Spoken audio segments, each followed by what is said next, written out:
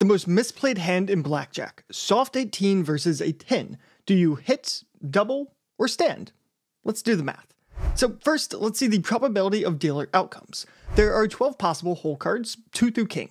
Ace isn't a possibility here because they would have told us they have a blackjack. So this means that they have a 1 in 12 chance of currently having a 17, and the same for 18 or 19, and a 4 in 12 chance they have a 20 since there's 4 types of 10s. But what if, say, they have a 6 in the hole? Well, this gives them a 1 in 12 chance of starting with 16.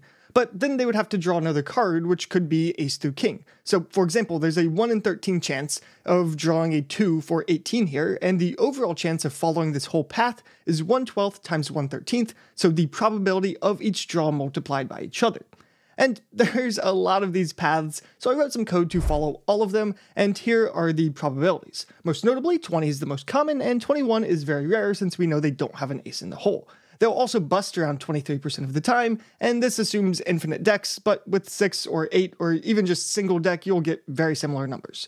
So, if we stand, we will win when they have a 17 or bust, which is 35% of the time, we'll push on 18, which is 12% of the time, and the remaining 53% of the time, we will lose. This gives us an expected value of negative 0.18 units, and if you do this millions of times, essentially this means that you will lose about 18 cents for every dollar that you bet. But is hitting or doubling just going to make a bad situation worse? Well, here's the same code but following basic strategy for the player with a hit, rather than following dealer rules. That gives us these new probabilities, and this new expected value calculation, which gives us negative 0.14 units. So still bad, but slightly better. And since it is a negative situation, there's no reason to put more money out, so doubling would be even worse, meaning the best option is to hit.